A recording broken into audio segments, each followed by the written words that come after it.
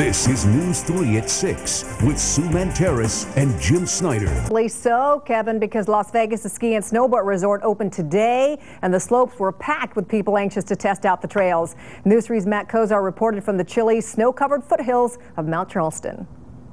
It couldn't be a more beautiful day on the slopes. Organizers expect 1,000 skiers and snowboarders to come today. Throughout the whole season, they're predicting 65,000 people from around the world will come to Mount Charleston.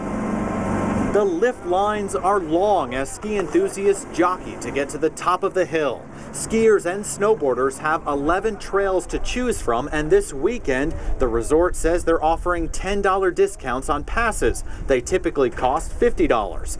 Because Mother Nature has yet to dump significant snow on the mountain, officials are relying on snow machines. The reason we can farm snow in the Mojave Desert is because our base lodge is at 8,500 feet.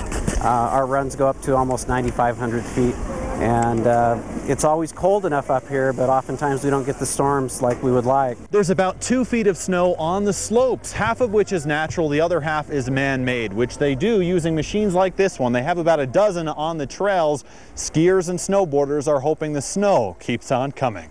Reporting from Mount Charleston, Matt Kozar, News 3.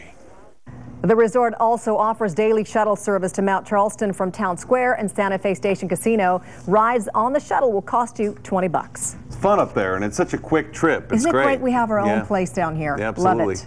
Hey, if you